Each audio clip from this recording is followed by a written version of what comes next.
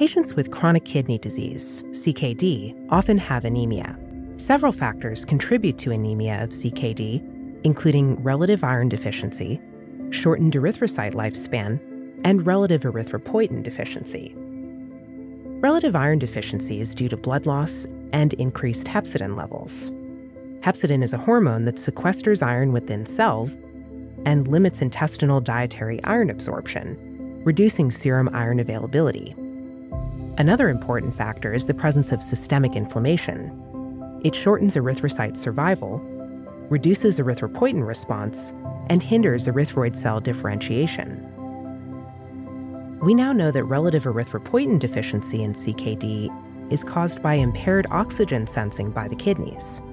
It is an important pathophysiological mechanism through which erythropoietin production is suppressed.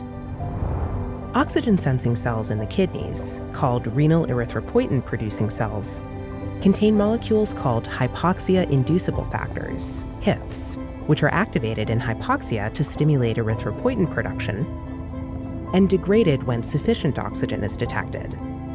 In CKD, damage to the kidney can lead to disruption of the HIF oxygen-sensing pathway.